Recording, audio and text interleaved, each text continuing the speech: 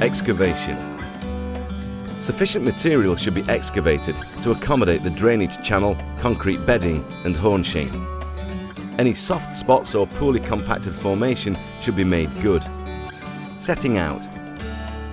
The top of the paved drain should be 5 mm below the finished pavement surface.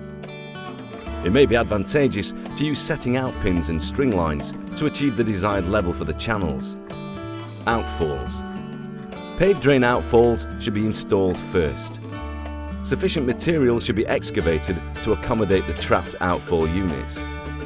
150 mm of C20/25 mix BS 8500-1 and 2 concrete is placed in the bottom of the excavation. The bottom section of the two-part outfall is lowered into position. Sufficient M-Flex sealant is gunned onto the top horizontal surface of the bottom section of the two-part outfall so as to provide a seal between the top and bottom sections. The top section of the two-part outfall is lowered into position. The bedding concrete should be laid and brought up level with the underside of the pavement bedding course. The access cover and frame units should be set directly onto a 10 mm bed of mortar with mortar class 12 to BS EN 998-2 2003 along each side of the outfall unit. Base unit channel installation.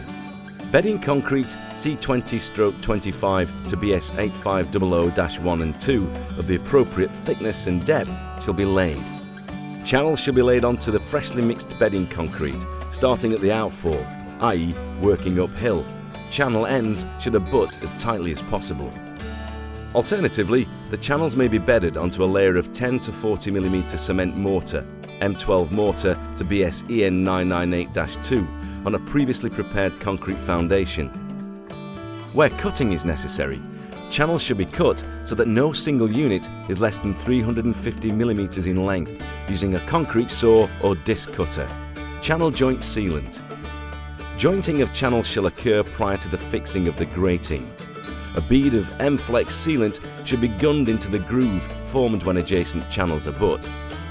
Surplus sealant shall be removed from the inner surface of the units as work proceeds. Top block, top unit, grating installation. The string line should be set to the level of the top corner of units.